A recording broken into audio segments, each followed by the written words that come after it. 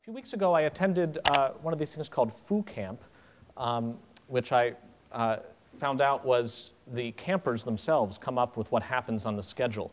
And there's basically a grid that people mob at a certain key moment, an empty grid of things you might want to talk about in parallel, and then different time slots going down, like a spreadsheet. And people put up various suggestions for various rooms, and I went to put up my suggestion in a row that looked curiously empty. There was only one thing in the row in one room called Wolfram Alpha. And I didn't know what it was, but I put my modest little proposal for whatever my session was going to be next to it, and somebody immediately took me aside and told me that that was not a good idea. So I put my tail between my legs and moved my sticky to another box. And after attending myself then what occurred in that little block, the Wolfram Alpha demo, I could see why. I was pleased to have been able to meet Stephen Wolfram, who's here, a gentleman who is simultaneously terrifically unassuming and approachable, and at the same time, from what I can tell, one of the most ambitious and ambitiously minded people I've ever met. The demo that I saw was really interesting. It got me thinking, among other things, about the role of the university and what we are here at universities to do and how we're supposed to do, I hate the phrase knowledge management, but knowledge management, otherwise known as learning. And it seemed to me that the kind of project that Stephen has undertaken here, something that, if it works, has a real quality of marvel to it, is something that is achieved one step at a time, one data flow at a time, as you'll see. So I'm going to turn it over to him, let him explain his project, how it started, how it works, do a little bit of a demo, and then we'll just open it up to a conversation. There are a number of people watching on the webcast, and there are means for those on the webcast to be able to ask questions back. And at key moments, we may also turn over to our webcast representative bench here, who will share what's going on in the outside world. So with no further ado, let me welcome, and please join me in welcoming Stephen Wolfram.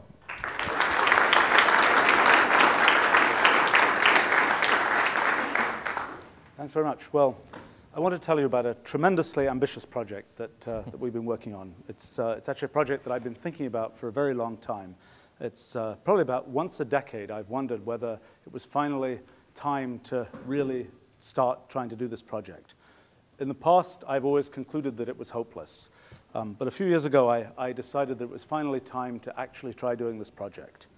So here's the goal. The goal is to sort of find a way to make the systematic knowledge that we've accumulated in our civilization computable, to find a way to take sort of all that data that's out there and all the models and methods and so on that we know and somehow combine them to be able to compute whatever can be computed about the world. Well, it's a pretty big project. But what I realized was that the state of technology and the web and so on, and in particular, two big projects that I've spent the past quarter century or so doing, finally made this project not completely crazy. So I've worked on Mathematica now for 23 years, and what that's done is to build up a language, a platform for computing formal things and for representing things formally. It's been very successful, both practically and intellectually. And in fact, in the last few years, it's been exciting to see sort of how all the pieces that we've built all these years have fit together to create an accelerating sort of recursive pattern of growth for the system. So, okay, so we've got a really powerful sort of symbolic language for representing things and providing algorithms about things. The other big thing in my life has been my work on NKS, a new kind of science, on studying the computational universe of possible programs and what they do. So NKS has shown that it really is possible to understand an awful lot of things in the world computationally. And more important, that there are often incredibly simple rules that lead to incredible complexity and richness. Well, as I've sort of absorbed that realization, that paradigm, I finally got to thinking that perhaps all that knowledge out there might somehow be representable, might be handleable by rules that are simple enough that one could actually build them. So that's what we've been trying to do. It's a project sort of built with the NKS paradigm, with lots of practical ideas from NKS, and built on the platform that Mathematica provides. Obviously, it's a huge project, like my previous two projects, which have been running for 23 and 28 years, respectively. This is going to be a very long-term project. But I think we're finally now at the point where we feel okay letting it loose in the world And the first instance of the technology that we're building is a free website called Wolfram Alpha that'll be launching in just a few weeks. So, well, let me try and show you a little bit of it. So, okay, the idea of Wolfram Alpha is essentially you type in a question, and Wolfram Alpha types back an answer. Okay, this is encouraging so far. So the first type of questions that we can type in are sort of mathy kinds of questions, like I might type something like this. And I'm typing it in kind of a cruddy syntax that doesn't have much, is kind of just the sort of ASCIification of some piece of math. But here's the answer. So it tells me there's the result for the integral. Here are a couple of plots that we might like to see of the integral. Here are some alternative forms of the integral, other kinds of useful facts about the integral. And for the students of the world and so on, or if you want to follow along as a human what Wolfram Alpha is doing, oops, it should, yeah, there we go. It can show us there are some possible steps that you as a human could have taken to get to the answer that Wolfram Alpha got to pretty fast there. So we can do all kinds of things in this sort of formal mathematical kind of world. We can also kind of jump out into the real world of sort of practical facts about the world. So let's say we say, what's the GDP of France? There's the result, there's a plot of the history, and here's a few other things that we might immediately want to know about GDP, and we press more, we can get to more stuff. If we want to, we can kind of dress this up. We could say, what is the GDP of France, for example, question mark.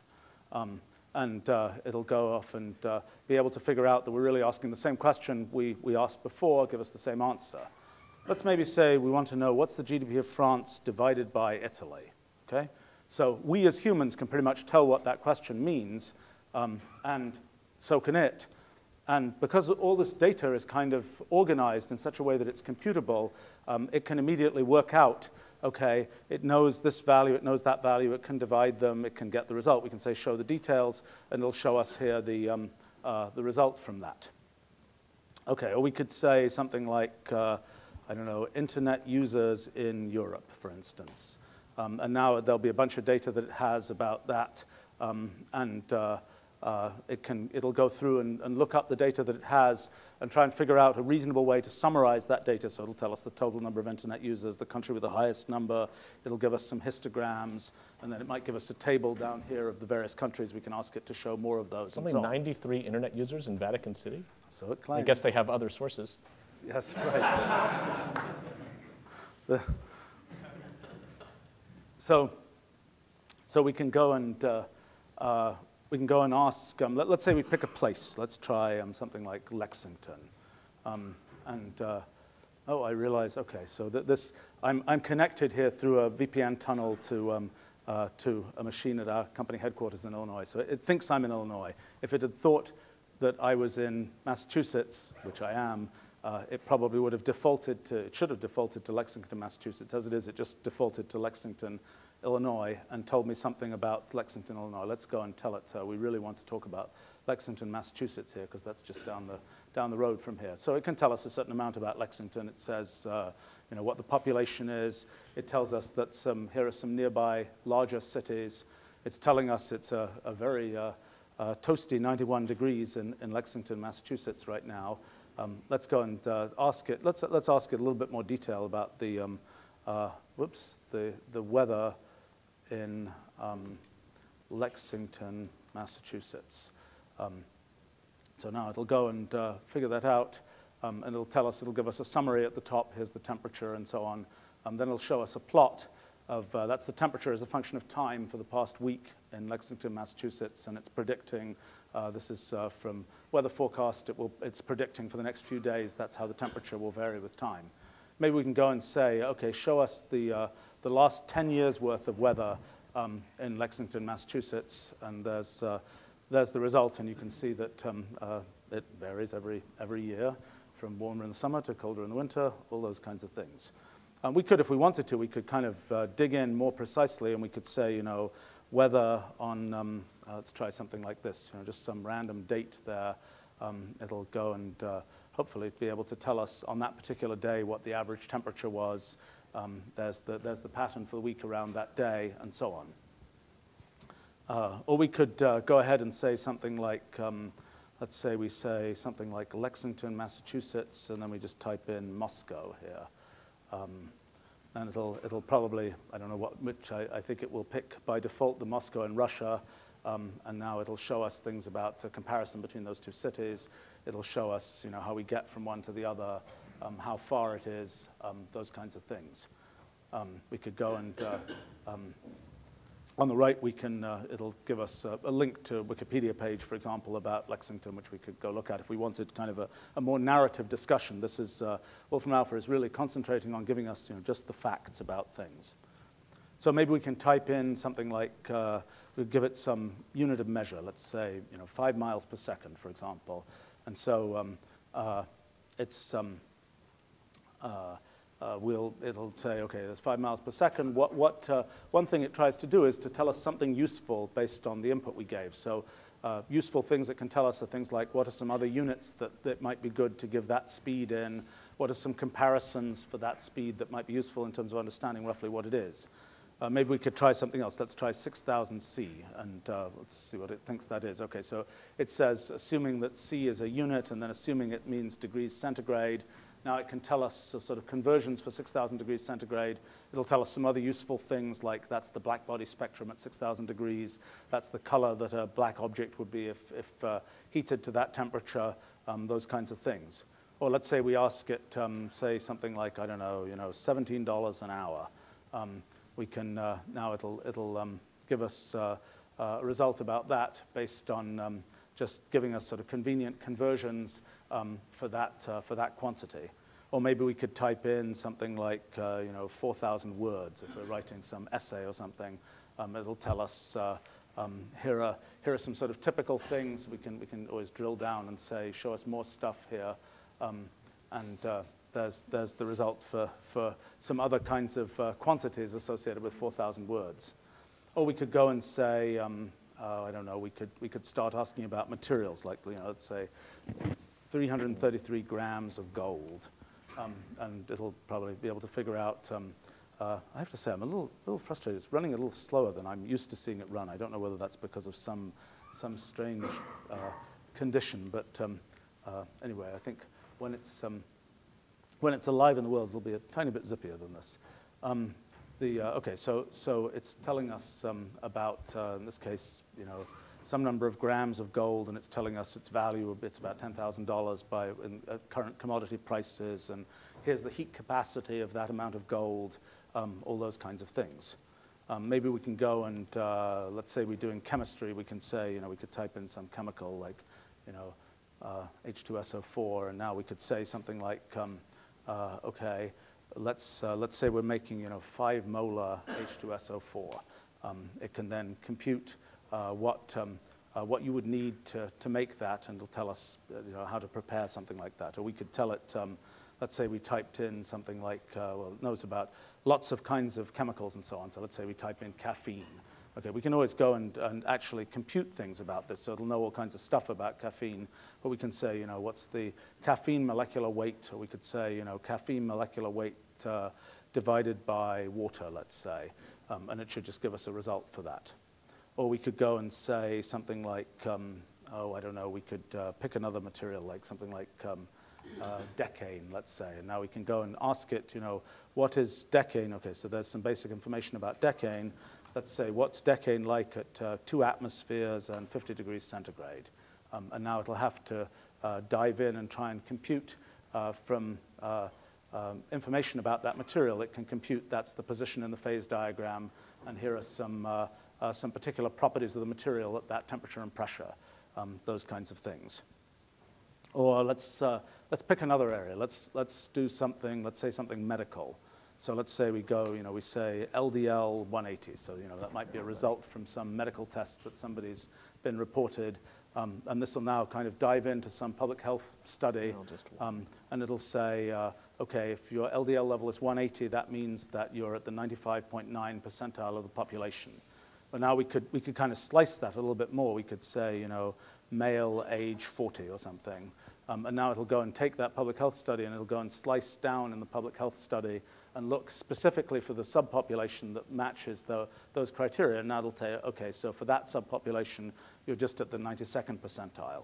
Or maybe we could say, let's say something like, we want to know what's the LDL level versus serum potassium level.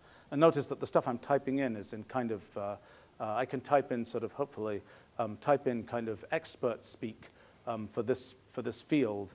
You know, I don't have to sort of spell everything out. Okay, so here it's giving us the comparison between LDL levels, potassium levels. It's probably going to show us, well, there isn't a lot of correlation, it seems there, but it's showing us the correlation that there might be between those two medical tests. Or we could go and let's try something else. Let's try something like life expectancy. You know, male, age 40 in Italy, let's say. And we could go and, now it'll go and look at data on that, and it tries to tell us something that, it tries to sort of give us useful information based on what it can compute about that. So there's distributions of survival curves and so on. There's a curve of the history of that life expectancy as a function of time, and that's probably some frozen history of probably a couple of wars there that cause it to go down. And we could maybe, actually, let's go and just say, let's ask about a specific year here. Let's say, what was the life expectancy for a male age 40 in 1933? And, oh, okay, so there's some subtlety to this, because it says, assuming 1933 is the year of the data, which means the year of death, use it as the year of birth for the person instead. So maybe we can click that saying, let's use it as the year of birth instead, and now it'll give us a different number based on people age 40 born in 1933. Well, we can go and let's look at some other kinds of things. I mean, there's lots of different stuff that one can compute about the world. So let's say, let's type in something like this. It's probably going to guess that that's a specification of a person. And now it'll be able to tell us things like, how does that height and weight lie within the distribution of body mass index and all sorts of other things based on that input. Maybe we can try a different thing. Let's keep on with a sort of biological theme. Let's say I type in something like this. See what it can figure out about that. Okay, so it'll go and dive into the human genome, and it'll be able to figure out what, where that particular sequence matches on the reference human genome. So you can see it has a few matches on chromosome 1 and goes and scrolls down. There are all the various matches. Let's pick one of these genes, I don't know, MSH3, whatever that might be. I've never heard of it, but let's say we ask it, we could say, tell us the properties of gene MSH3, or we can say something like, you know, let's see what happens 567 base pairs upstream of that gene MSH3, see whether it can figure out how to do that.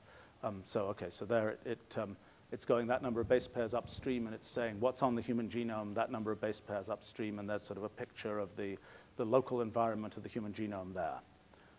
Or let's pick another kind of random string of letters. Let's go to a ticker symbol for a stock, for example.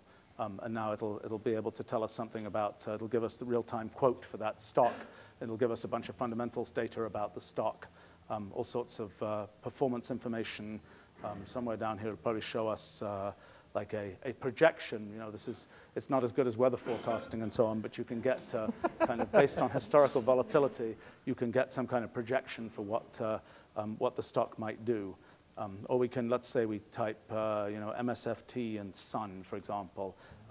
Sun might mean, you know, the thing in the sky, but here, because it's next to something that's about stocks, it'll figure out that it probably means a stock, and it's going to say, it's going to assume it's Sun Microsystems rather than other Sun-named stocks. And now it'll give us, this is sort of a typical thing in Wolfram Alpha. You can get, if you have several entities, it will automatically give you a comparison between the properties of those entities. So we could drill down if we want to and look at lots of detailed financial data about these companies, and we can see all sorts of comparisons and so on here.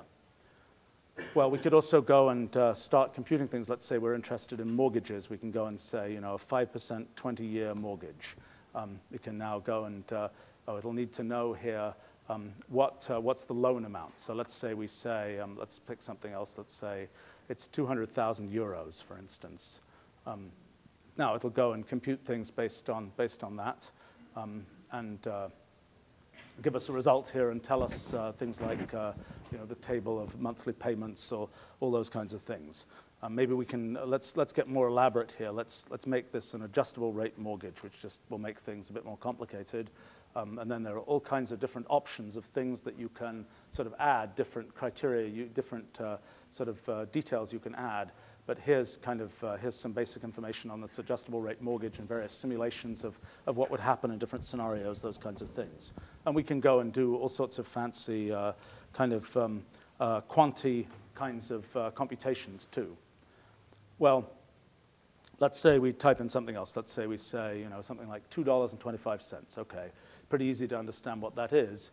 Of course, what that particular piece of input means depends on where we're coming from. So for example, if we were coming from Mexico, that same symbol would mean something different. And we can kind of pretend that we're coming from Mexico by just sort of typing in some little cheat code here. Now, by default, what it'll assume is that that $225 means Mexican pesos, and it'll show us results about that. We could tell it, OK, have this assume we actually mean US dollars instead, and now it'll figure out some useful things to tell us, like it'll tell us there's the US dollar thing, there's the local currency, there's the historical conversions, those sorts of things. Well, we can go and do all kinds of computations in all kinds of areas. Let's say, for example, we might, let's say something like this. That's an airfoil specification from aeronautical engineering, and here it'll compute properties of the engineering properties of that thing. Maybe I can fill in here. Let's tell it I want it at a 15-degree angle. So let's just put that there, and now it'll redo this computation for a different configuration and work out at least the potential flow around this this kind of airfoil. Or we might let's jump into a completely different area. Let's say we type in something like D sharp minor. Okay. We can then it'll decide that that's about some kind of musical thing. We could even let's see if this works here. We can even say play the sound. See if this works. May work, may not work. Okay, not too exciting, but it could play that scale. Or we could say something like jumping into some other kind of area. We could say something like red plus yellow, okay? And now it'll figure out that, okay, we can add those two colors together. We get orange, and here's some information about things like how you would enter that on an HTML page, those sorts of things. Or maybe we could go, let's try something like this. We could think about a website, so something like the Apple main website. It'll think that's a internet domain. Okay, there's the number of daily page views, things like that. We can look at what's the history of page views there, and okay, probably Apple had some exciting event right then that caused a spike in its traffic. Or we could go and let's try and take a look. Let's look at a university. Let's say, I don't know why. Let's try Stanford University. Okay. We can now we'll know quite a bit of stuff about Stanford University. We'd know things like how many students it has, how many people got PhDs in education at Stanford last year, all these kinds of details. And we can go and ask specifically for this information if we want to, and do comparisons and generate plots and all those sorts of things. Or we could let's pick another area. Let's try an occupation. Let's say lawyers, just for You're very kind. Thematic relevance. So it'll say, assuming it's an occupation, okay, so it's going to tell us a certain amount about the current employment for lawyers in the US. So we could perhaps say something, maybe this will work, I'm not sure. If we say, what's the median wage, and maybe it'll be able to compute. Let's see what it does. Okay, so it has at least a few years of data of the trend on something like that. Or we can dive into pretty detailed stuff about lots of kinds of areas. So I don't know, if we say how much fish is produced in France in a year, right? It'll tell us such and such a number of metric tons. There's a plot of the last few years. If we go down, it'll tell us, conversion. So it's saying about 57 pounds of fish per second on average are produced, and that's about 1/5 the rate at which trash is produced in New York City. These types of things. What percentage of the trash is fish? That's a good question. I doubt that I doubt anybody has actually measured that. So, now we can say something like, what's production of fish in France versus Poland? And now it'll try and tell us things like what are the relative, how can we sort of visualize the relative values of those quantities, things like that. Or let's jump into a completely different area. Let's say, let's say, 2 cups of orange juice or something. It'll tell us, it should be able to synthesize the nutrition label for that. It'll be able to tell us, in orange juice, vitamin C is it's a very big thing, and there's thiamine and potassium and so on. We could drill down and say, what are some other things that sort of occur unusually much in orange juice? Maybe we could show here, how does orange juice compare to the distribution of all common foods? What percentile rank is it at for those things and so on? Or we could say, I don't know, let's imagine, let's say, something like this, 1 slice cheddar cheese, let's say. Let's see if that works. Okay, so it could figure out, so now it'll synthesize a nutrition label for that sort of composite food there. It's a slightly peculiar one, but that's, okay, so now, let me jump into another kind of area. Let's say we say something like this. That's kind of the, it'll assume that oh, that happens to be a single word. Okay, I don't know. Let's give it another blank there. See what that does. So this is now sort of doing the crossword puzzle, word puzzle-like thing of matching words in English to this. Or we could go, let's say, let's look at something like Mount Everest or something. And we could say that it'll know things about Mount Everest, like what are some nearby towns, nearby mountains, things like that. But we could also just specifically say, height of Mount Everest, and then maybe we can say divided by length of Golden Gate Bridge, just to pick things from 2 different kinds of areas. So now it'll know those 2 numbers, and it'll be able to just divide them and get a result. Or let's try another kind of thing. Let's try some people. Okay, so let's say, Alan Turing and Kurt Gödel, two fine chaps. And now it'll give us some information about those people, a little bit of sort of computable data about those people, a little timeline of when they lived, those sorts of things. Or maybe we could say something like, we could really sort of combine things together, and we could say something like weather in Princeton, New Jersey, when Kurt Gödel died. See whether that works. Okay, take a little while to figure this out. See whether this works. Okay, there we go. So average temperature 30 degrees Fahrenheit, etc. We could, let's try something completely different. Let's say, let's jump into another area. Let's say we're interested in some kind of genealogy kind of thing. Let's say grandson's son, something like that. Now it'll compute the kind of the family tree, and it can figure out things like what's the probability that different pieces of genetic material are shared between those two people, those sorts of things. Or we can go and sort of slice down all kinds of data, so we can say 5th largest country in Europe, for example. And we can ask these kinds of questions about what's the nth largest, or what's the things with a boiling point greater than such and such, those sorts of things. And here it'll say, where's the result by area, by population, and so on. Or we could say something like, I don't know, GDP versus railway length in Europe. Let's try something like that. See whether that works.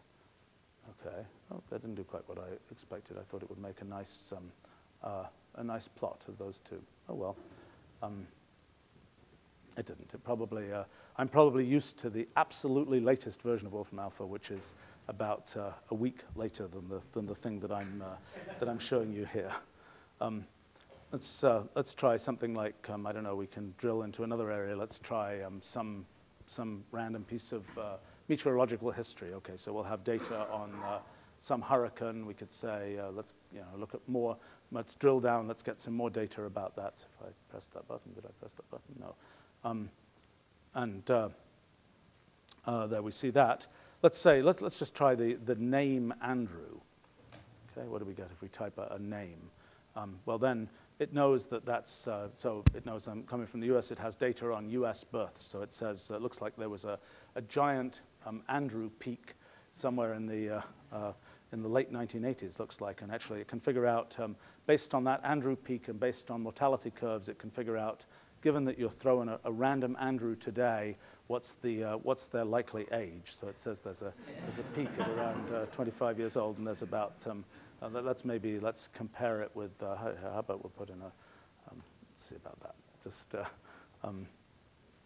okay, so there, oh look, those. You've won this time. Yeah, right. It's, okay, so there's actually the Jonathans and the Andrews really tracked each other there. Look at that, okay.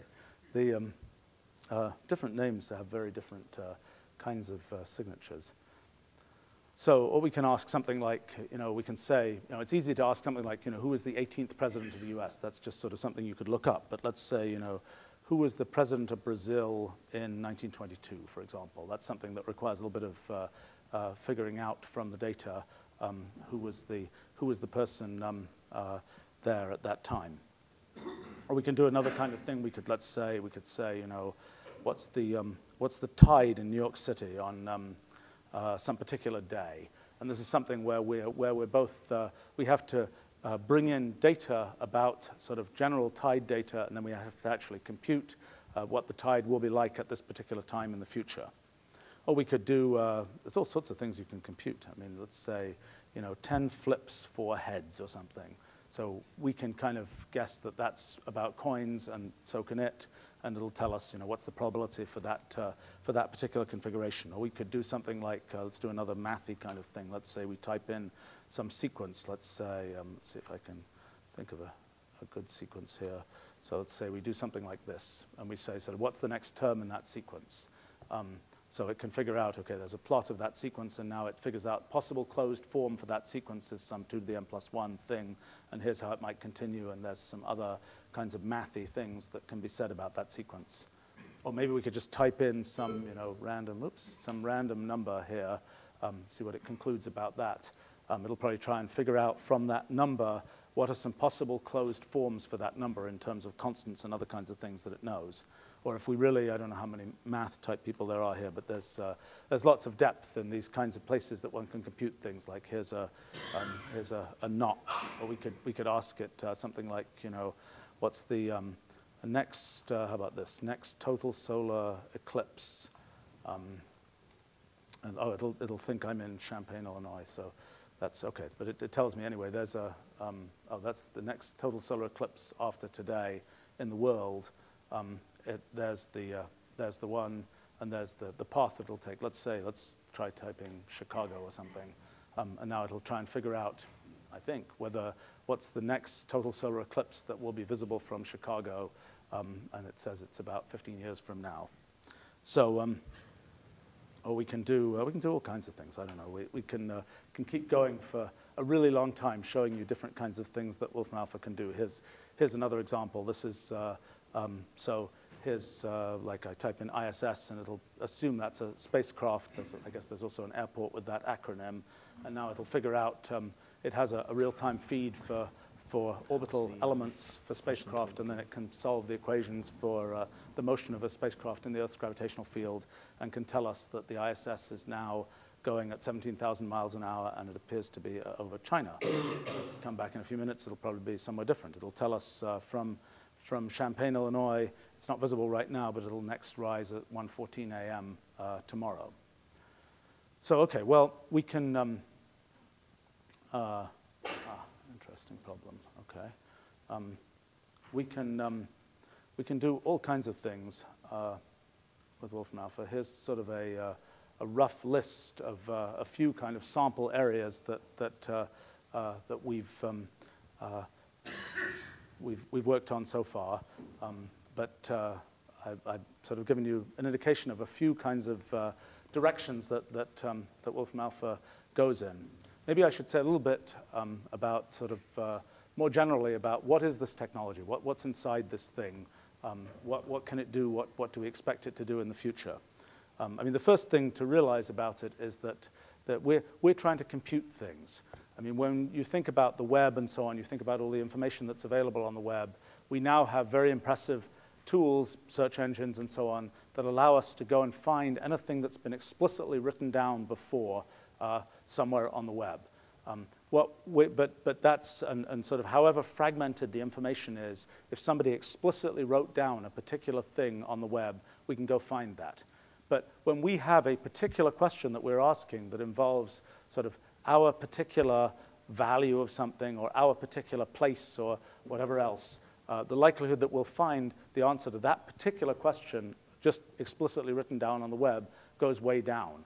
What we're trying to do with Wolfram Alpha is to take those kinds of things that can be computed about the world, given all the data that's been accumulated about the world, and given all of the methods and models and equations and formulas and so on that have been created from science and engineering and all sorts of forms of analysis, take all of that stuff that we sort of know about how to compute things and try and package it to the point where we can actually sort of just walk up to a website and ask some question and have it generate the knowledge that we want to have. Sort of the objective is to reach sort of expert level knowledge across a very wide range of domains, across sort of everything where you can compute things, and have it be the case that sort of like interacting with an expert, it will kind of understand what you're talking about, do the actual computation, and then be able to sort of present to you results, sort of formatted and presented in such a way that you should be able to understand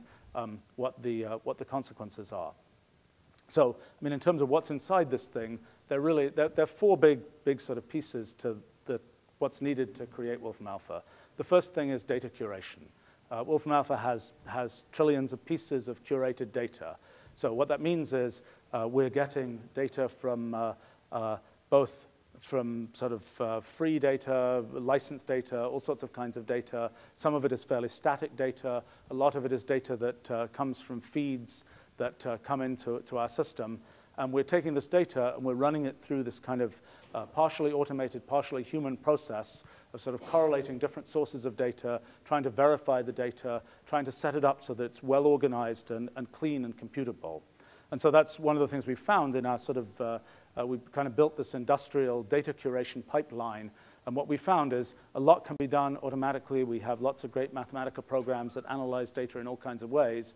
At some point, you need a human domain expert in the middle of it. And we're lucky enough that within our company, we've got experts in lots of kinds of things. And we have kind of an extended network of outside folk who've been very helpful to us in sort of providing expertise in a wide range of different areas. So the first component here is curated data, being able to sort of take data from lots of different places, clean it up, make it computable, organize it so that we can really count on it and expect to build things on the basis of it.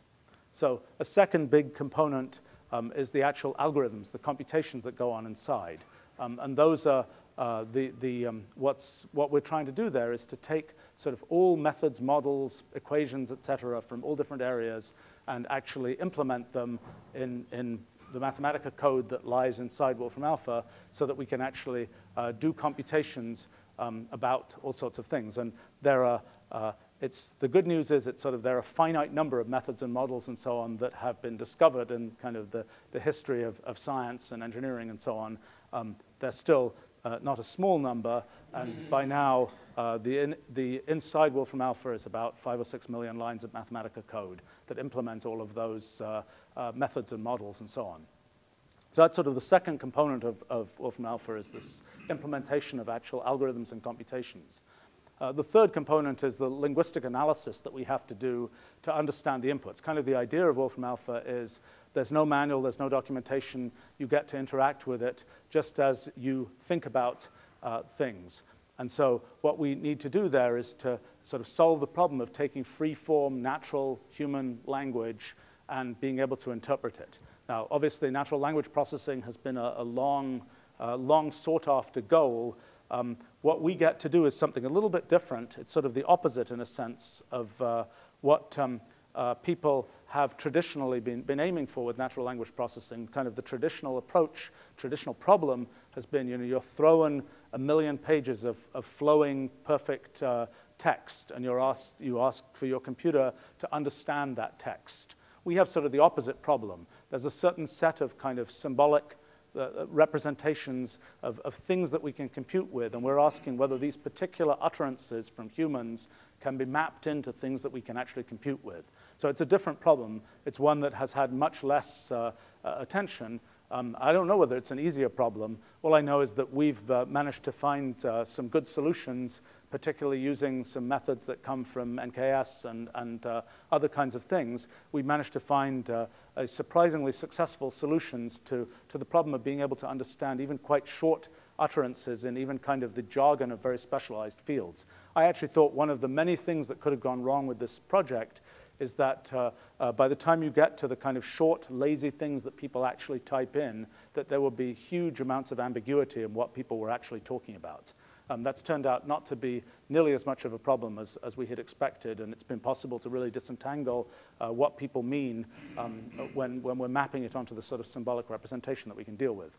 So kind of the final component, so sort of the third component of Wolfram Alpha is this linguistic understanding component.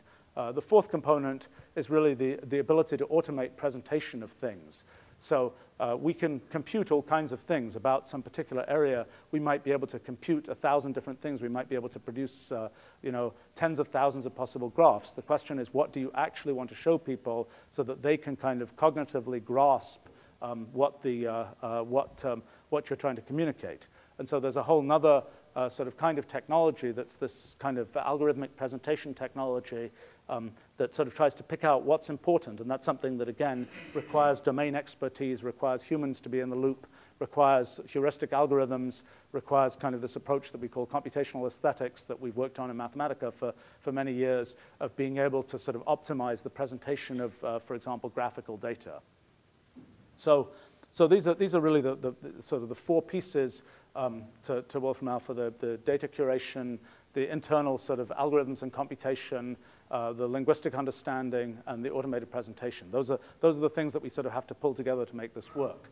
They're also, it's a big, complicated, practical thing, and when it goes live, it'll be running on 10,000 CPUs, and it's lots of parallel computation, and when you send a query in, it's spread out across a bunch of machines using grid Mathematica and all sorts of other fancy kind of state-of-the-art software engineering kinds of things that have to go into it. But sort of but that's sort of those are the components in terms of the underlying technology. This is a project that I was not sure whether it was possible. In fact, I'm a little surprised that it's worked out as well as it has. It's something that we're, in a sense, just at the beginning. I think we've got to the point where if we kind of go into the typical reference libraries, for example, and I look around at the different shelves and so on, I can say, okay, that block, we've got a pretty good start on that block. That one we're decently through. And I think probably 90% of the shelves in a typical reference library, we can say we've at least got a reasonable start on. That's kind of where we're at with it. I think we can, well, it'd be more fun to hear from people here what I can, please, yes. Okay, it seems like you hired... Tell us who you are, Andy. Yes, hi. And you can use the microphone in front of you that'll end up on the webcast that way. Push the button first.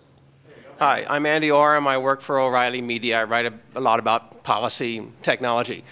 And I wonder what you've done about the inconsistencies in data. You say you massage it or curate it a bit, but we don't know how reliable the data is. It would help to know how much inconsistency there was when you took it in, and we don't know how reliable the algorithm is. It would be kind of nice to have a box at the bottom saying you can trust it this much based on the algorithm we used and the inconsistencies perhaps in the incoming data. Right, right. So I mean, the first thing we try to do is to give some kind of general source information for data for which there is a meaningful source. I mean, if it's mathematical kinds of data, the sources might be nice for for referencing and being nice to one's friends, so to speak, but it's not relevant in terms of whether it's right or wrong. for sort of data, real-world data, we try and always give some kind of source information pop-up at the bottom that kind of gives a general indication of where the data is from. What we end up doing, what we're trying to do is to create sort of an authoritative source for data. And it's kind of like a big encyclopedia project, something like that. And what we're doing is we're trying to do the best job we can at taking all these different possible sources of data and correlating them and coming up with the best value we can come up with.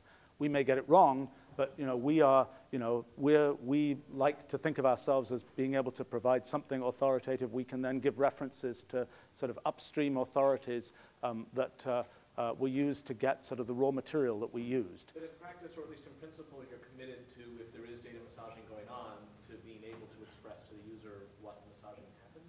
Well, so what the level of that we can deal with is we know about ranges of values for things. So for example, if there's some piece of data and there isn't just one definite value, there's a range of values, we will certainly deal with that. And we can carry that around in a computation. The problem is, by the time you've got a lot of footnotes on a number, you can't do a hell of a lot with that number. The difficulty is, I mean, we've seen this actually in Mathematica. It's really good to have a definite number. You can then do all kinds of computations based on that definite number. If you have an interval, you can do a certain amount. If you start saying, let's break it into this complicated distribution, pretty soon it degenerates into, well, we can't really say very much based on this. I mean, if what you're trying to do is to just dig down to get one unmassaged, uncomputed with number, then you can say, what was the source of this data? What is its precise provenance? And so on. But by the time it's actually gone through a non-trivial computation, there's no good human way to describe what's happening. I suppose in something like weather, average temperature in London might be measured at 6 p.m. and 6 a.m., and average temperature in Boston might be measured at midnight and noon.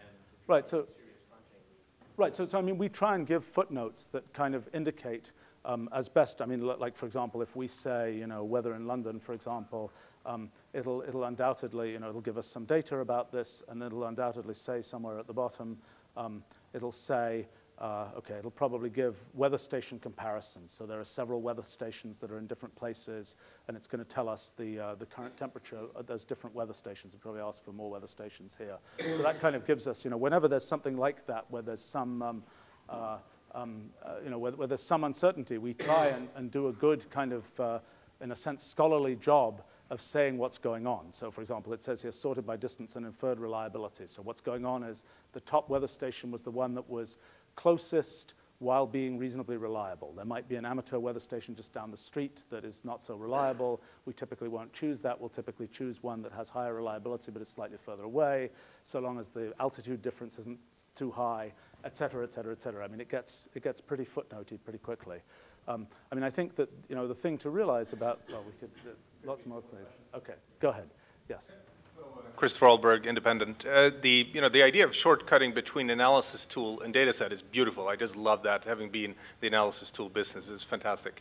Now, how can you say timely? So right now it would be fantastic with swine flu to have the latest data in there, and I would assume that by launch will have all the swine flu data on the planet. But give it, there's going to be a lot of things that people would like to keep current, and how do you deal with that? Right. So I mean, what we hope is that many people, I mean, we've already seen this. People like the idea of what we're doing. Lots of people have data. They've spent a lot of effort collecting this data. They would like to see this data made as easily available to as broad a range of people as possible. We hope to make a streamlined, formalized way for people to contribute data. The challenge is we want to curate this data. We want to audit the data. We want to be convinced that we can sort of stand by this data, because we're really, we're standing by the data that we put in here. So the idea will be that there will be a mechanism for people to contribute data, a mechanism for us to audit that data, and so on, and hopefully to flow quite quickly into the system. But yes, we're keenly interested in all forms of data, and look forward to working with people in lots of different areas to put things in. Other questions? It looks fantastic. David Weinberger. I'm David Weinberger. This is more or less a follow-on. To what extent, in what other ways can you open this up, or will you open this up either in terms of, let's say, API access, or the ability of people to add their own amusing comparisons, the garbage fish comparison and the rest of it. Right, so those are two slightly different things. So in terms of APIs. Also metadata. Let me add a third openness here, the openness of the metadata standards that you're using. Okay. So, you know, Wolfram Alpha, when it comes out in a few weeks, its first instance is as a thing for humans to interact with. Of great interest is also the ability for programs to interact with it through, you know, an API. And there will be a variety of levels of API. So the first level of API is basically a sort of presentation level API where people can take pieces of Wolfram Alpha output and embed them on websites. The sort of second level of API is kind of a symbolic level API where people can take the underlying XML that from which all the stuff that you see on the web, on these pages is constructed, and can get those lumps of XML and mash them up however they want.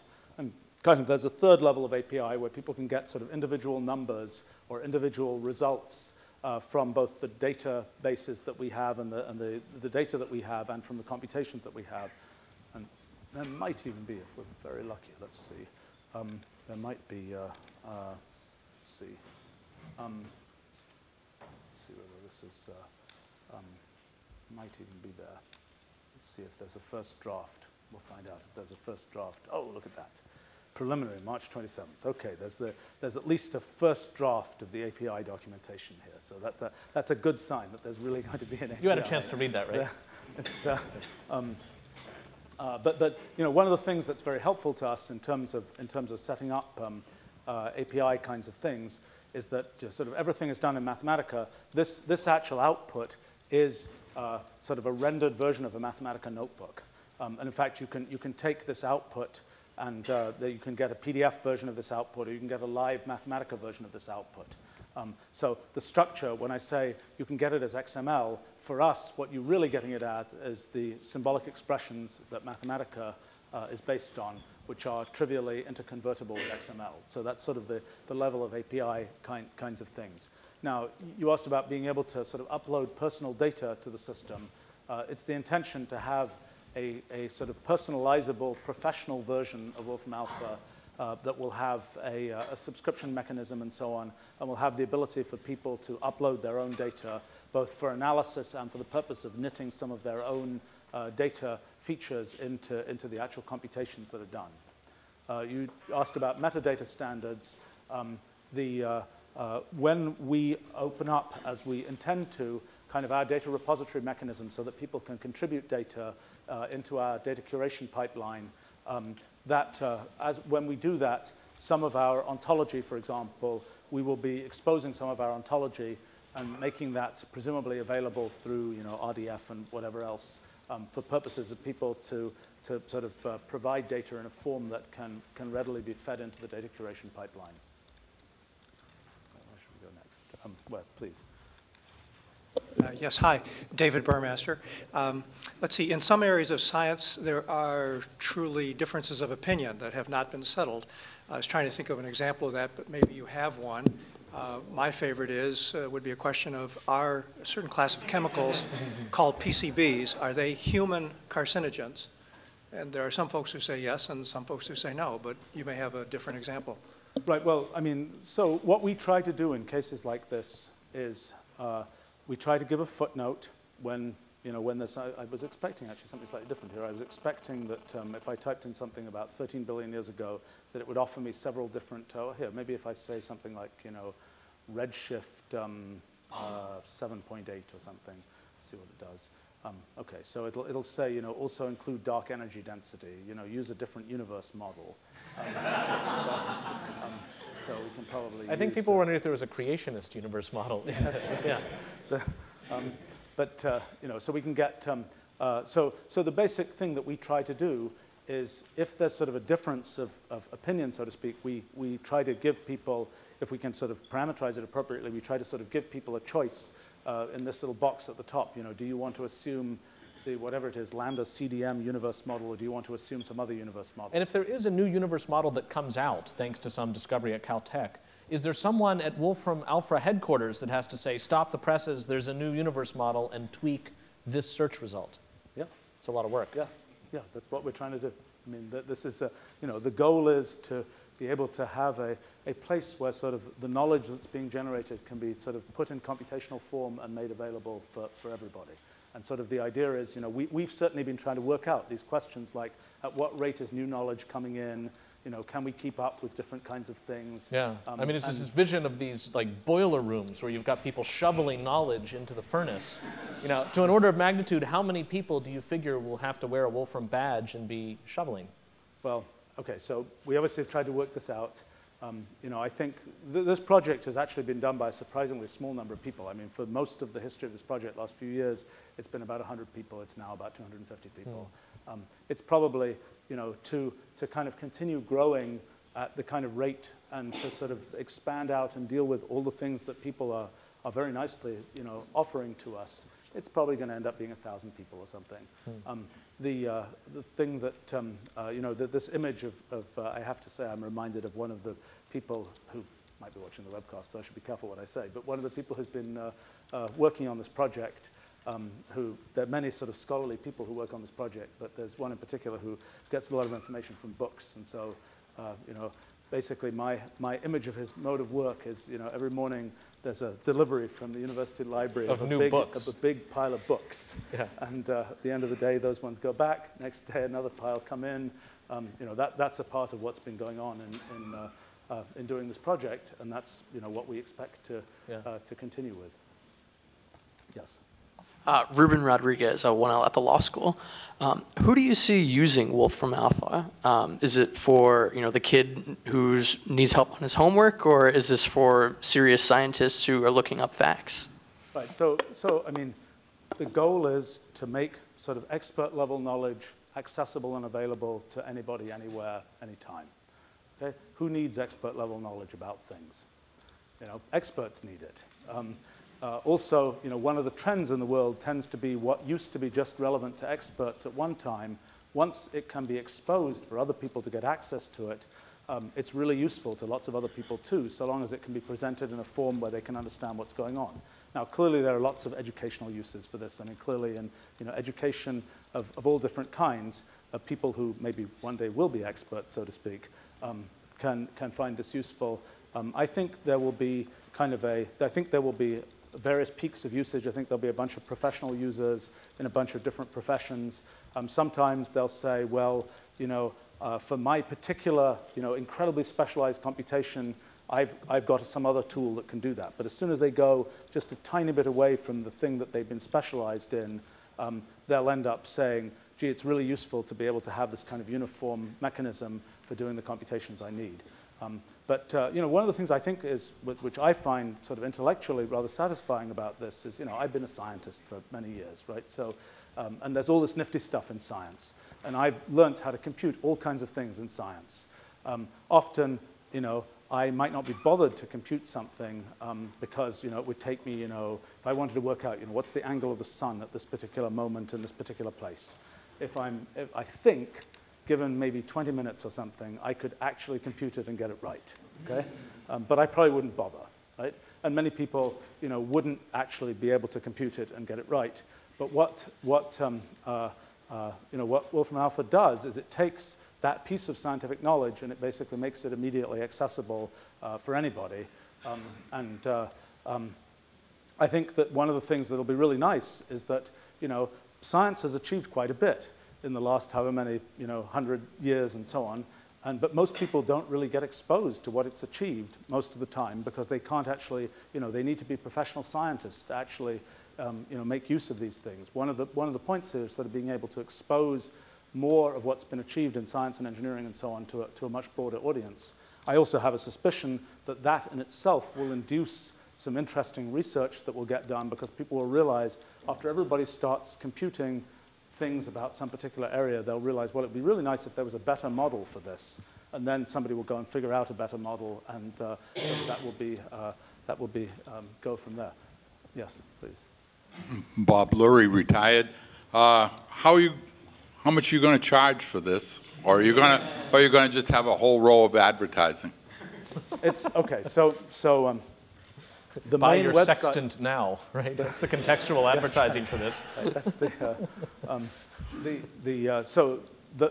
website that I've been showing you, this will be a completely free site for anybody, anywhere, anytime. It's a free thing.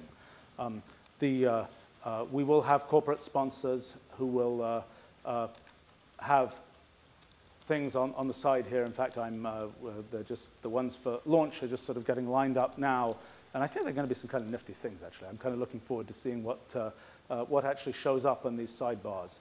But primarily, these are sort of major brand corporate sponsor kinds of things. There's also, clearly we know a lot about the specific questions people are asking, and by the time they're sort of drilled down to looking at some particular pod of output, we know in considerable detail what kind of question, what kind of piece of knowledge people want. And one of the things that will certainly happen is there is a lot of kind of vendor type information that will be highly useful to people, and we're trying to figure out what's the right sort of mechanism to ingest vendor information and to be able to provide it in an appropriate way on the site. Basically, we're sort of separating the sort of the advertising side of things from the informational side of things. And sort of the idea is there's vendor information, and there'll probably be quite a bit of sort of service business in getting vendor information to the point where it can be fed into the data curation pipeline. Then it sort of will go into kind of the sort of this wall of data auditing between kind of the vendor supplied information and what actually shows up on the site. That's kind of the idea of how that will work. Now, there's also going to be a professional version of the site, which is sort of intended for people who are really doing systematic computations all the time, who want to upload their own data, who want to store some of their own definitions and so on in the system. And that will be a subscription service. Yeah, please. Hi. So what happens if there is no answer? Like if you type in the 55th largest state in the US or something, does it, or the state of World War III? I don't know. Well, let's see, 55th largest. It may not be able to. Let's do something like, let's do the 300th largest country in Europe. Let's see what that does. I don't know what it will do. Okay. In that particular case, it just says there's the input interpretation. It gives no result. I actually would have expected it to say something about, and I have a feeling that in the very, very latest version, it will say something slightly different in a case like that. That's one of the, okay, now I'm going to cheat and use the hourly build, which might be completely broken. Okay, so there it did something slightly different. It says no known countries. It's a typical kind of thing. Yes? Esther Hargitay-Berkman. So I'd like to go back to the question of data sources. So one of the things you showed us was population of internet users somewhere. And so for certain data sources, there are very agreed upon sources, but for some things there aren't. And I'm just wondering how you're choosing those. And this would be especially relevant in a lot of social science questions. Right. So identifying good sources is one of the key problems in doing data curation and so on. I mean, if you get a lousy source, you do a huge amount of work, and what you get out at the end is garbage. Okay? So sort of source identification is a thing that it's one of the highest judgment, most important pieces of this whole pipeline. How do we do it? We try and do the best job we can. We try and have sort of use good judgment, ask experts, look around at all possible sources, assess them, and then compare. One thing we've often done is we'll get some sources, and there'll be some source that maybe is even a quite proprietary source that we made arrangements to get and so on. And it'll turn out, we get the source in, and we start looking at it, and we start, plotting things and visualizing things, and it's just full of garbage. Because often what's happened is, it goes both ways. There are some very well-publicized sources that are pretty bad. There are some ones that proprietary ones that are really good.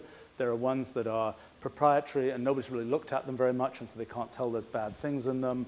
There are ones that are, sort of clean public sources that have been picked over a lot. The U.S. government does a really good job typically in cleaning the data that it makes available.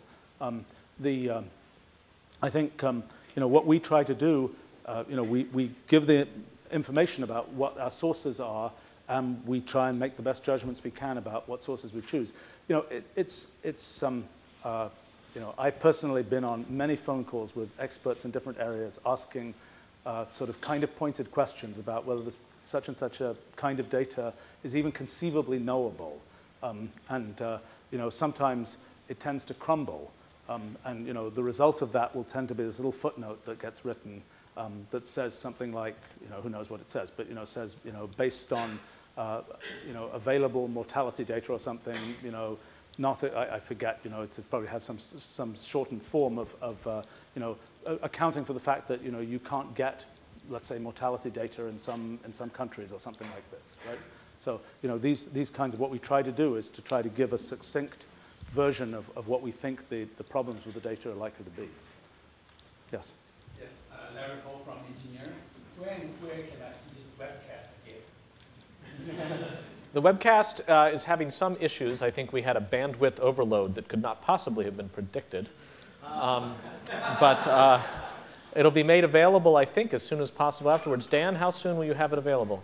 I'll have it in about an hour. In about an hour afterwards, from his lips to Skynet's ears. URL for this? cyber.law.harvard.edu will have an anchor page pointing to the webcast. Bill Callahan, Charles River Analytics. Clearly, you're going to have a lot of work to do with curation, but I was wondering, technologically, where do you want to focus in the future? What do you mean by technologically? I mean, you had the 4 components. One of them was curation, but the other 3, I was wondering, where do you think you're going to get the biggest bang for the buck doing research? I think all 4 of them need to be pushed forward. I think that they're all, basically, this is one thing that I've realized in building this system is if you lose any one of those components, you really don't have anything terribly useful. So you have to move all of them forward. I mean, I think that in terms of what will be some of the bigger directions, I mean, more, better, faster of what we have, and going deeper and deeper into different kinds of data, being able to, in some cases, from scratch, remeasure some data, things like this for some physical kinds of things. Another kind of direction is being able to deal with more complicated linguistic inputs, longer things, not just 10, 15 words, but being able to go to a couple of lines of text, being able to take programs in as input, pieces of pseudocode, and be able to interpret what the pseudocode means and be able to produce program fragments that can then be built on those types of things. Being able to take other kinds of input than purely linguistic input. So, for example, raw data input or image input, these kinds of things. Those are some of the things that we already have thought of. Typically, what I've found with projects, I mean, actually, I found a terrible thing, and I'm a guy who does big projects. Okay, this is my 3rd big project. But what I've noticed is that it takes me 5 or 10 years actually before I actually understand how to take the next steps in a project. I mean, one builds up some paradigm. And then one realizes, given this paradigm, it's possible to do all kinds of other things. But at least for me, maybe others, maybe the world will show us faster how to do it. But at least for me, it usually takes a surprising number of years to see sort of what the most important next steps that should be taken are. Yes. Hi, I'm Richard Dale. My question is, how do you see this in contrast with the semantic web world and the representation of knowledge kind of freely donated and freely tagged on the web, and both the contribution of that and the understanding of that? Right. So I mean, for us, if the semantic web had been a 100% sort of overwhelming thing in the world, our project would have been a lot easier. Right? If every piece of content on the web had already been semantically tagged and we'd been able to just go around the web and pick things out, this project would have been vastly easier. I mean, it's worth realizing that a lot of what we have in Wolfram Alpha is not just stuff picked from the web. Most of it is from much more systematic databases that are not necessarily even available on the web. But the way I see things, I mentioned that, obviously within Wolfram Alpha, we have a pretty sophisticated ontology symbolic ontology that we're using to sort of build up all these concepts and so on. That ontology was in a sense not created. I mean, even though I'm a kind of a guy who likes sort of grand schemes for things and so on, we didn't create that ontology as a top-down kind of thing where we just sort of said the world is divided into 3 parts and they're this, this, and this or something. That ontology is mostly a bottom-up kind of thing where we have all these particular domains. We built an ontology for this domain, that domain, that domain. We realized there was commonality between these ontologies. We kind of merged them together, these types of things. Now, I think that, I hope that as we expose some of our data repository mechanisms, that will help to make it easier to do some kinds of semantic web kinds of things, because that will expose some of our ontology mechanisms, and hopefully those will be able, people will be able to line data and things up according to those sort of ontological mechanisms. Yes? John Crowley at the Kennedy School. Your answer neatly segued into my question. It deals with the ontologies. At what point can we get to look at the formal specifications for each of these ontologies, and then moving into the future, at what point can we inject our own ontologies to be able to access the data sets and pull out models that are based on new knowledge? Okay, so I mean, the good news about all of this is it's all represented in nice, clean, symbolic Mathematica code. The idea of kind of knitting sort of new knowledge into the system, the knitting process is a bit complicated, because among the other problems, at the end of it, our sort of interface is human natural language. And human natural language is surprisingly messy. So for example, one of the things that has to happen when you put a new area in, there are all these new terms for things that go in, right? And some of these terms clash in horrible ways with terms for, like a classic bug in this system was when, we were putting in people, and there's a chap who goes by the name of 50 Cent, okay? And so, that was an example of, I mean, we have pretty good systems for picking these things up, but that was kind of an amusing example of where, absolute horror, computations that involved, money, suddenly we're going rapping and so on. So there are these things where you have to be careful as you knit new knowledge in. And that's not something where, where I expect that we can kind of just let loose all of those types of things. But in terms of the exposure of sort of ontology stuff, that will happen as soon as we have a kind of data repository mechanism up. People will be able to see pieces of the And are you aspiring to allow people to ask questions within a domain? So if we wanted to hypothesize Texas breaking up into 4 states, 4 sub-states, and what would that look like? Is there a way to say, suppose that Texas, as you know it, were replaced by blah-blah-blah, now give me the graph of, gosh. I mean, that's pretty hard. A good test here is, how many words do you need to use to describe what you're talking about? If the answer is, more than a line's worth, it's going to be hard for us to, I mean, maybe a more realistic example is, at some point you have to make a call as to whether Palestine exists. And I don't know what reference source you'll use in order to decide, but if somebody wanted to see it the other way and say, I want to know about world infant mortality, but presume that Palestine exists. Right. So a typical example, so what we try to do in cases like this is to say, assuming case A, use case B instead. Yes. Right? So that's our best way. Now the problem is, in cases like that of aggregated and disaggregated socioeconomic data, the data just doesn't exist. I mean, it's, there were 2 countries, and they merged, well, 2 countries merging into 1, we can deal with that. 1 country breaking in 2, you go back and try and find the historical data, it just doesn't exist. And there's Damn nothing you, you can Czechoslovakia. Yeah, right. And I think one of the things that I hope will happen is that there are holes in the data, and where with enough scholarship and effort you could fill these holes in.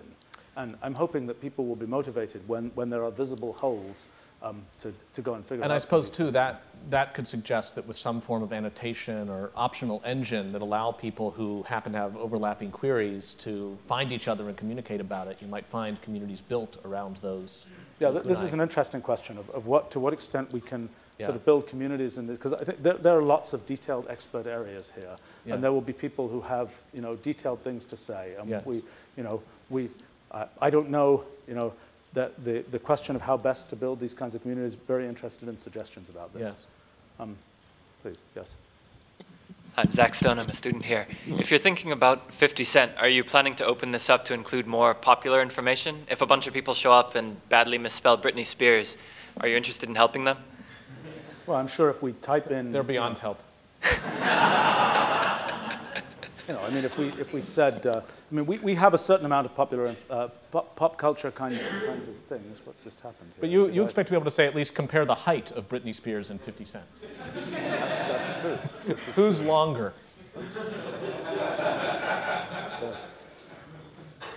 Just hold on a second. Yeah, let's just see. I think you should spell it worse than that. I can try. Yeah, I could try some strange misspelling, but yeah, I mean, we'll probably. I don't know. Let's try that. Okay. Nice. So in terms of popular culture, you know, we've got a certain amount of popular culture information.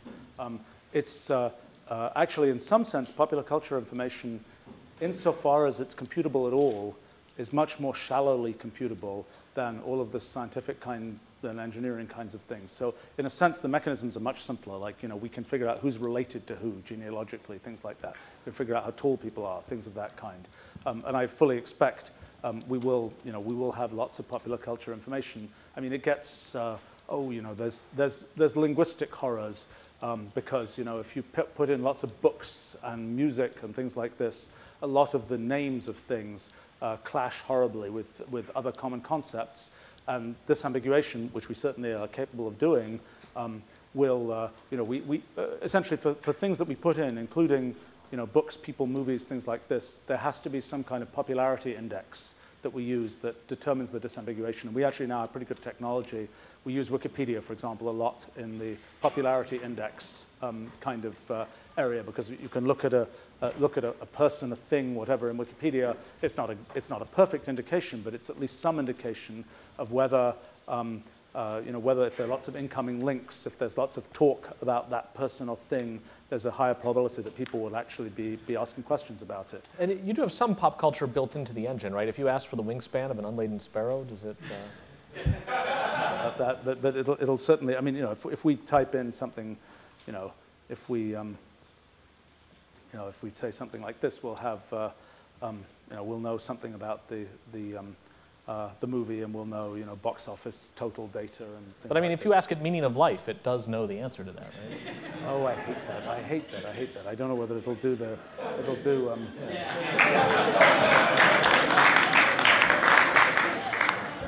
I hate this. And it's been a subject of.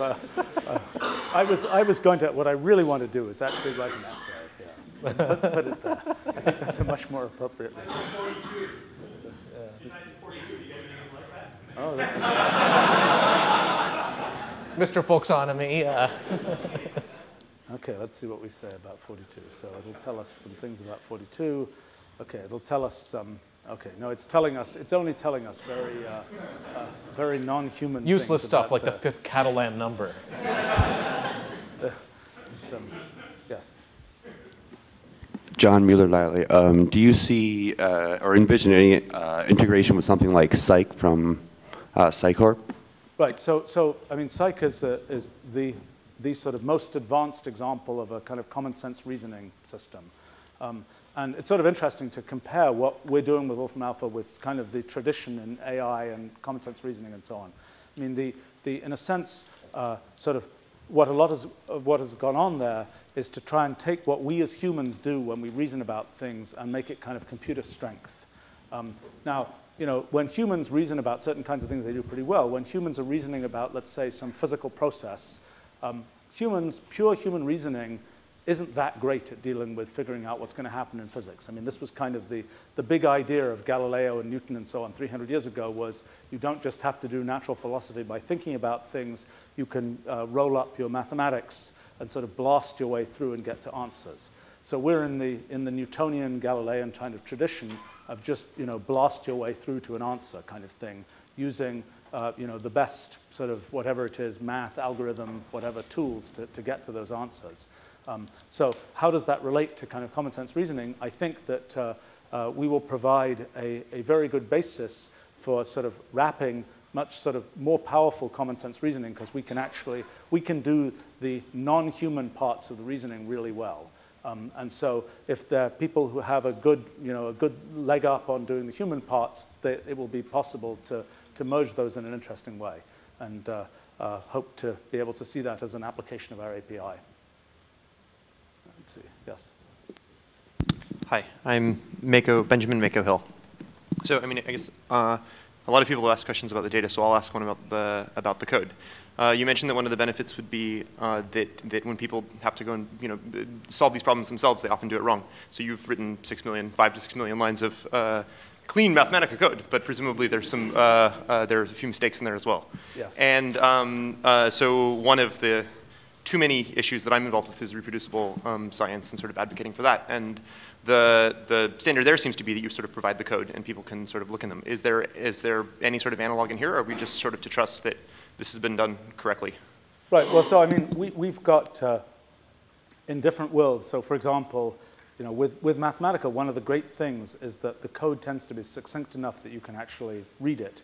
And you know, for example, we have this big thing, the demonstrations project, okay, which is a project about sort of contributing interactive demonstrations of things using Mathematica. This is the 4,740 of these things now, as of today. So this is a case where there's great value to being able to sort of succinctly read little pieces of code that do things. In terms of Wolfram Alpha, and in terms of Mathematica itself, you know, what we try to do is to do sort of the best QA that we can. And in a sense, what we've learned is at various times in the history of Mathematica, we made available big swaths of source code. You know, big swaths of Mathematica code. Actually, for a decade, we used to ship kind of the code that underlay a lot of our calculus computations in Mathematica.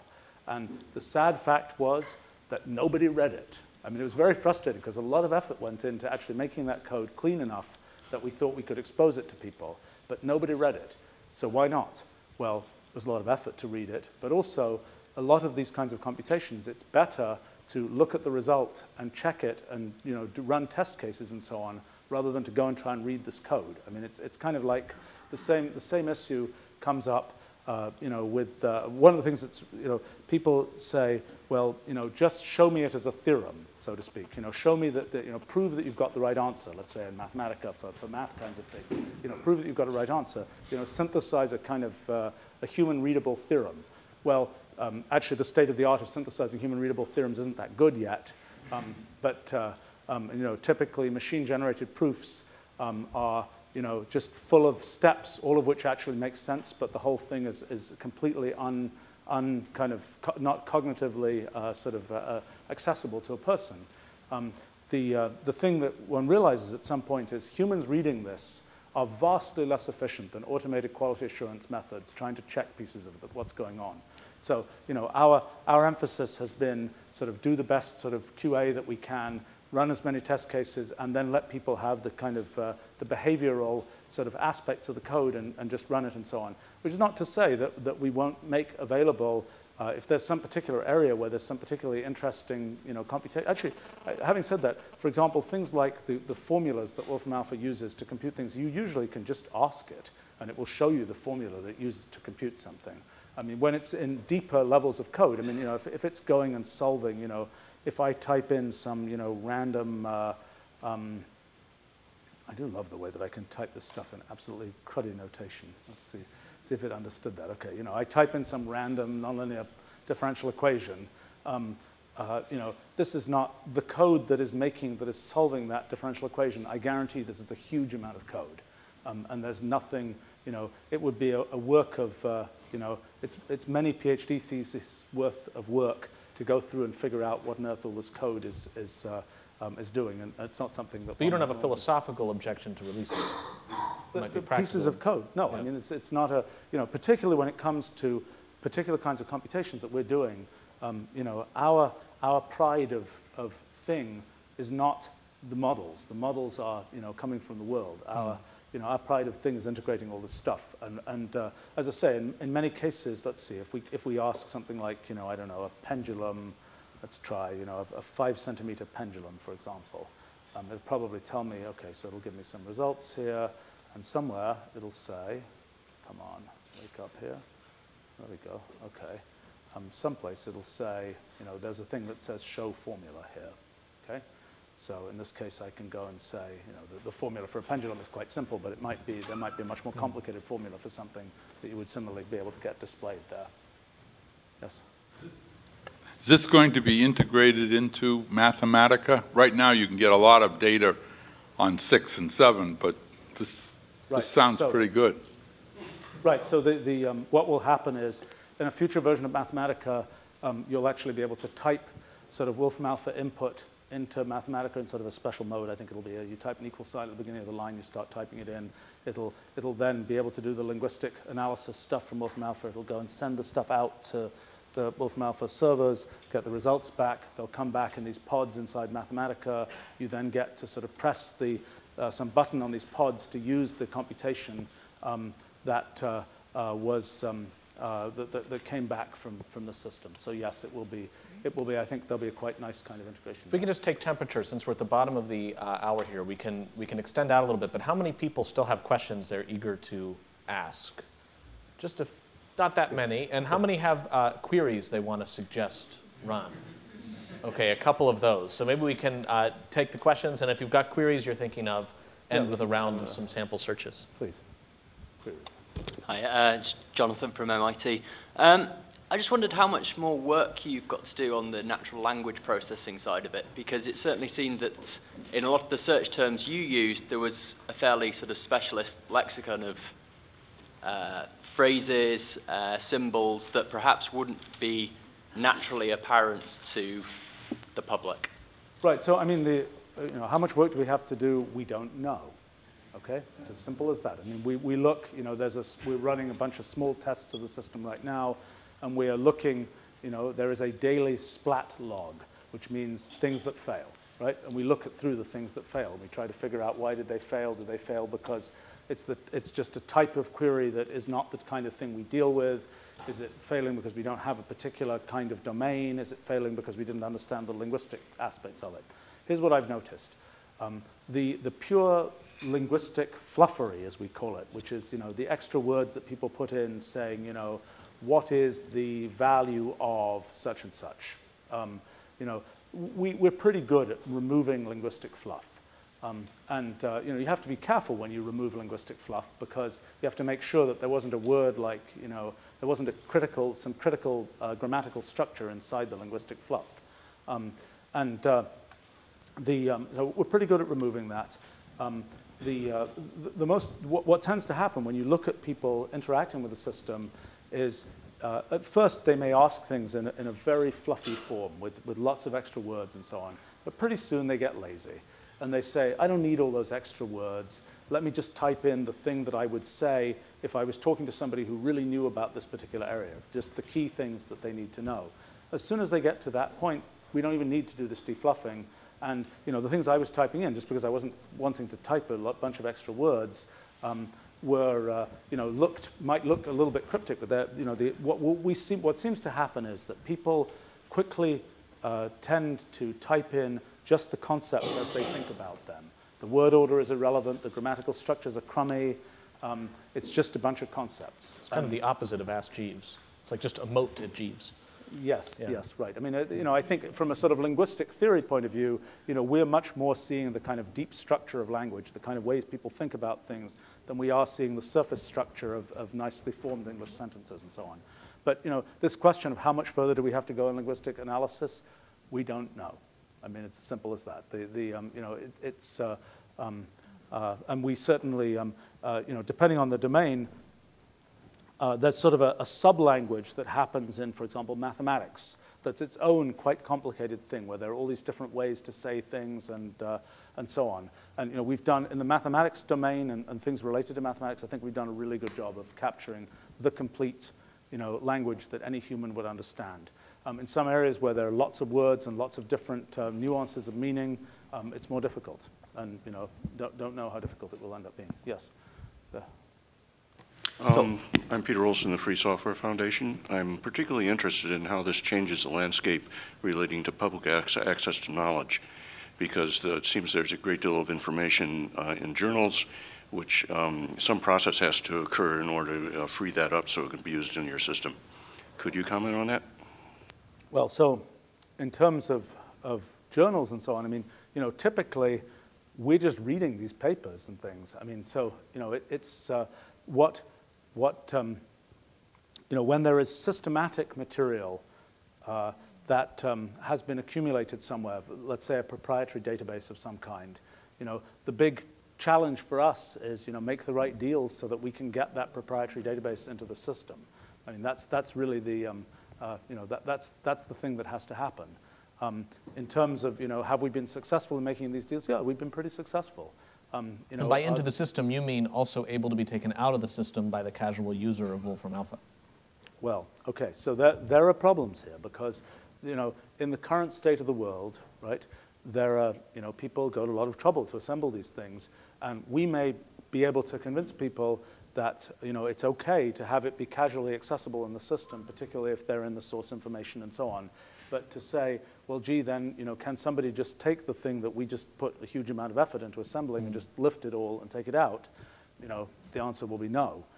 That's not, and better that we be able to give everybody access to particular pieces of data, but with the understanding that they're not going to be able to lift the whole thing out, than that we say, no, we don't want to touch anything where you can't lift the whole thing out. So let's just not give people access to any of it. But that's I don't know all of the, we have yet to learn all of the issues that are going to come up with this. Right now I think I've been very sort of pleasantly actually surprised by the extent to which people have been very, very sort of cooperative and practical about what we're doing. This fellow out of your field of view. I'm sorry, please. Yes. Christoph Schwertfinger from the Kennedy School. I wonder, you say all sorts of data, and I'm looking for the philosophical and not the practical answer. There's a lot of individual data around that is semi-public, or if you get access to proprietary database. So will at some point I say, okay, who of the relatives of Christoph Schwertfinger can't pay their rent? Yeah, that's a nasty problem. I mean, so, for me, what we're dealing with is publicly accessible data, genuinely public data, data on public companies, data on, things that are, in the public record, well, very public data. Now, for example, one of the issues is things like people search, right? And we know we could do a bunch of stuff there. We know we could line up a bunch of databases. We could do a really good job. Personally, I don't really want to, okay? Because right now, the state of these things is, it's still, if I look myself up on a people search thing, there'll be 15 copies of me. And that's kind of, that as far as I'm concerned, that's sort of good. Because there's sort of the information, it's public records information, but it's kind of a little messy. Probably with the technology we have, one could make it much more precise. Personally, I'm not keen to do that. I don't think that. But, people, I don't know how that will evolve and how the visibility of technology like this will cause other people to think about doing those kinds of things. But that's my personal preference in terms of that type of thing. What we're trying to do, as I say, there's a lot of very good, genuinely public information out there. It is not our goal to kind of burrow into stuff that I would prefer not to see burrowed into. Yes. I'm Sam Lipoff, a graduate student in chemistry at MIT. I feel like people have been dancing around a question a little bit because we are here at the Berkman Center, this bastion of open source and free culture. And so this is a proprietary system running on your own servers with your own employees. And so I'm wondering what you think of a sort of more Wikipedia-like model. I can see reasons not to have it, but on the other hand, I would say that, as a chemist who sometimes wants very specialized data and sometimes has it, I might be a little upset if I have to pay you to put my own data in.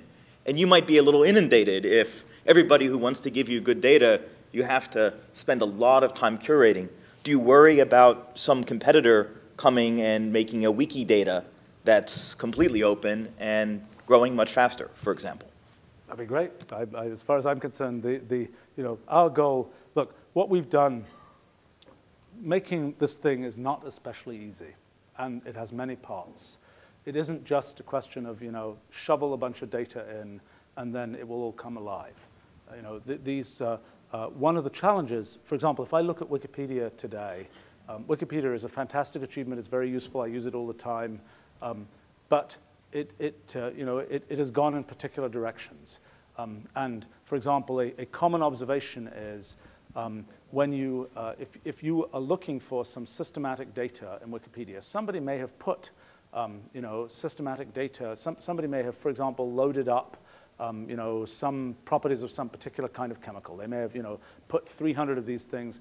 Who knows if they're laundering somebody else's IP or that kind of thing, but they put 300, properties of 300 chemicals very nice and consistently into 300 pages in Wikipedia. Then, over the course of the next 2 years, people who thought they knew better went and modified 200 of those pages in fairly random ways that might have been an improvement, might not have been an improvement, but the result is that there's no consistency left. And when you try and compute from that, you're pretty much sunk. And as I say, for us, Wikipedia's the most useful thing about Wikipedia is the folk information that you get from it, of what's popular, what are typical names for things. New York is also called the Big Apple, something you wouldn't find in government sources, those types of things. I mean, in terms of, is there a way, what we have here is something that is not just you shovel data in. You also have to have all these real-time feeds for data. You have to have things that sort of compute with the data. I've certainly thought, how can we kind of franchise out what we have in some way? It's not so easy to see because it isn't just, okay, here's a lump of data. Now go add to that data. It's here's a lump of data and all these real-time feeds and all these arrangements with people who are providing real-time feeds. And here's all this computation that we have to do. And here's all this linguistics that we have to put in. And pretty soon, you're reproducing the whole thing. And by the way, it's free anyway.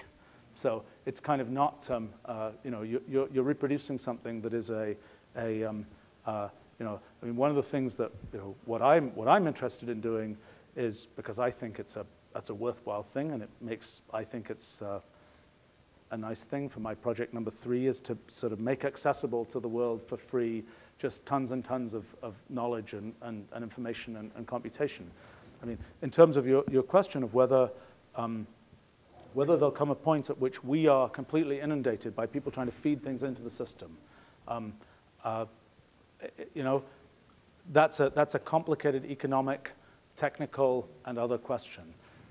The thing that is encouraging to me in terms of that is, we've built pretty good automated curation pipelines and things. We've got pretty good procedures. I think we can withstand a significant scaling up of the rate of data being absorbed by the system.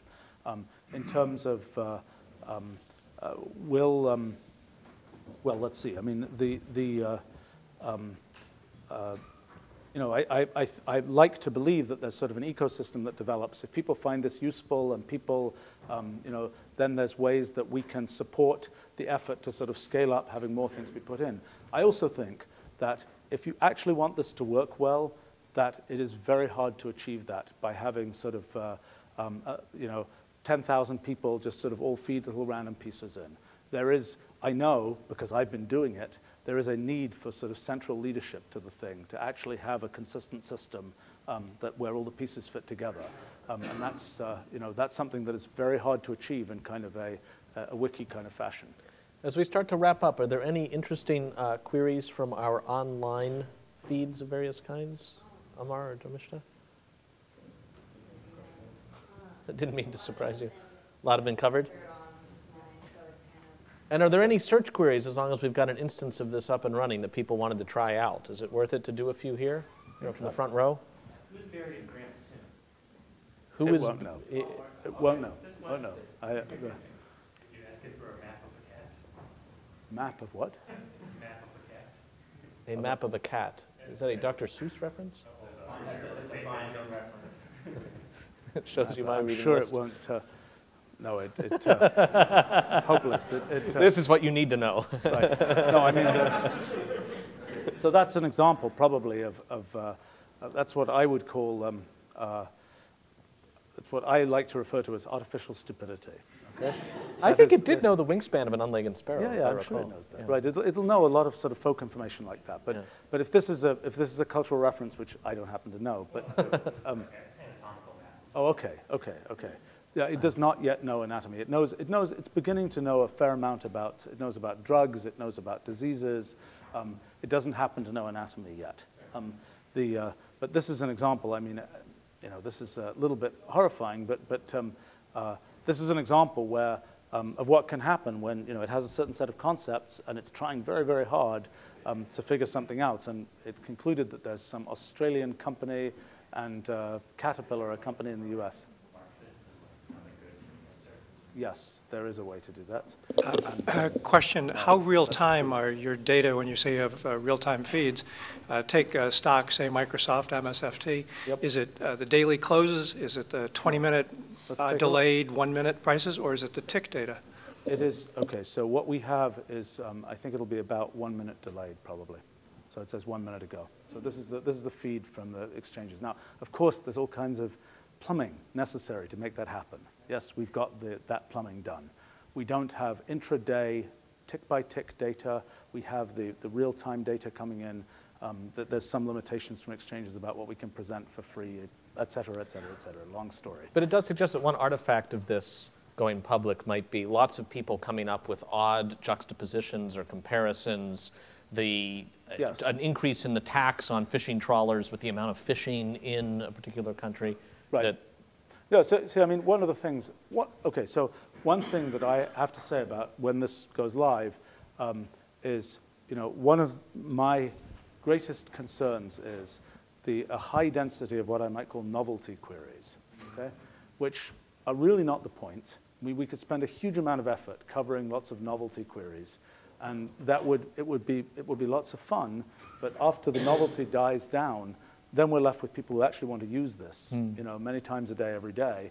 And as far as I'm concerned, that's probably the place where But of course, unusual juxtapositions may not be novelties. No, absolutely. They may be novel. They may be, that's as correct. compared to sparrow wingspans and stuff exactly. like that. No, right. I mean, and that would be, will be of great interest. I mean, this is, I will be fascinated to read, some of these, particularly splat logs of things that didn't work, and see what kinds of things people think of. Yes.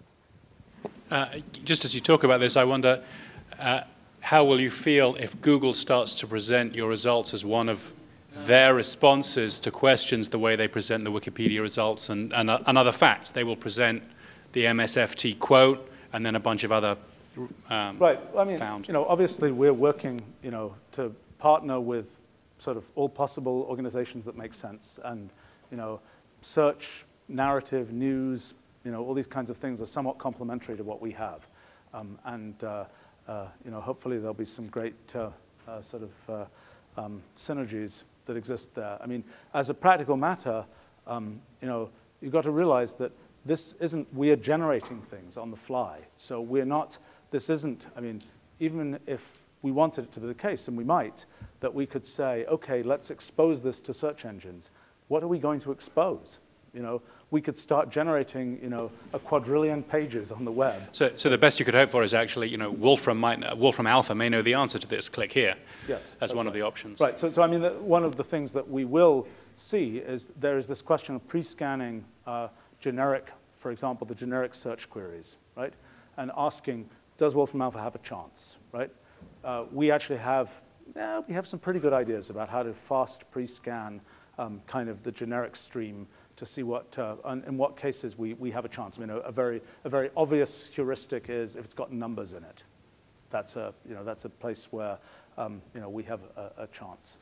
One of the questions this has naturally led to for me is thinking about whether the great universities and libraries of the world see this kind of enterprise as like beneath them. It's mere aggregation of facts and number crunching, or way too far above them. They couldn't possibly afford to do anything so comprehensive. And to me, trying to find some sweet spot where .edu and .org can find a role here in this ambitious project, that's, to me, one of the enduring That's a really interesting question. Right, it's a really interesting question. I mean, I think that, what has tended to happen, in academia is that the accumulation of data, while in fact extremely useful for the world, has in the last 50 years or so kind of slid below, to sort of the below, what is considered kind of, I don't know what, good academic, feathers or something. Right.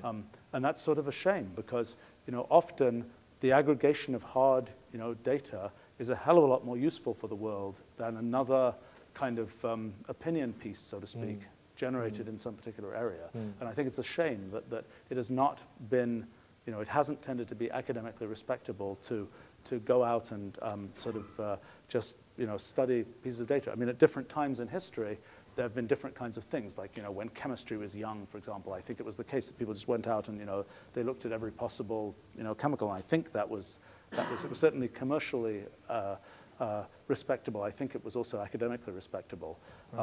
In terms of libraries, I think you're right that in that case, this tends to be, this is much too kind of computer complicated for the typical current sort of library situation. I mean, it's been interesting. As we've talked to people about Wolfram Alpha, I've been kind of curious. What are the historical antecedents?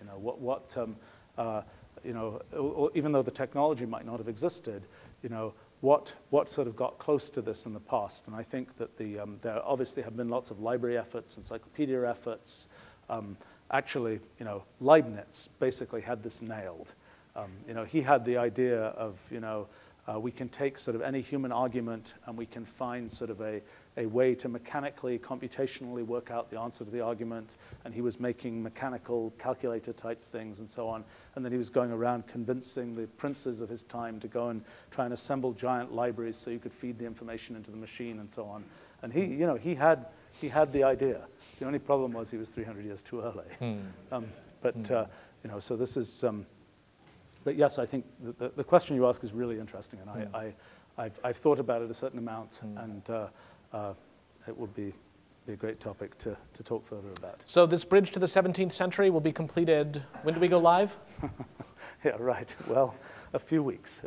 It's a question of, there'll be even, I hope, the going live event will be actually, we'll see. We'll see if we really have the nerve to do this. Will actually be a live webcast thing. Oh, wow. Well, we know how well that works. Greetings to those out on the webcast and to those who will hear the podcast that will shortly follow. Please join me in thanking Stephen Wolfram.